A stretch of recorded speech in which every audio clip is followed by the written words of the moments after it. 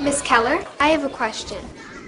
You were talking about the Israelis and the Palestinians, but I don't see Palestine on the map.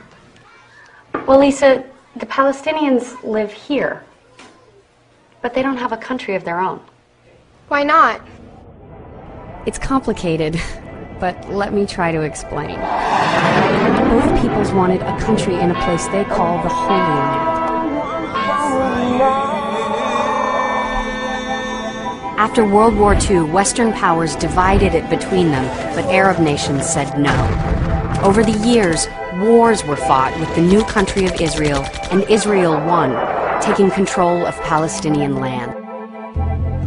There hasn't been peace since. Now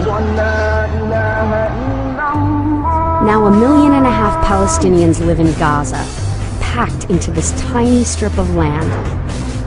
And more are refugees in other countries or live here, in East Jerusalem and the West Bank.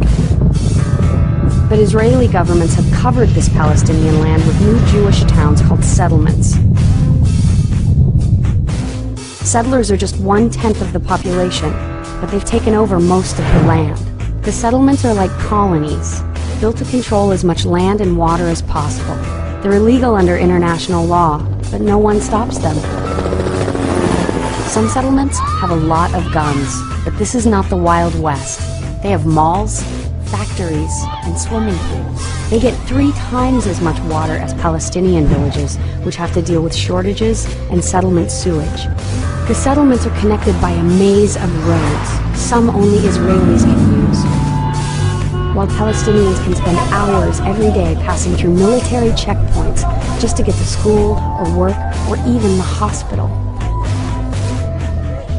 Some Palestinians have never been able to visit relatives who live just miles away. Israel has also built a huge security wall that's taken over even more land. It cuts some Palestinian villages down the middle, separating farmers from their lands and people from their friends and family. So the real map looks like this, with the wall, roads, and over 200 settlements squeezing Palestinians into small pockets. You see, Lisa, today there still really isn't a place that Palestinians can call their own.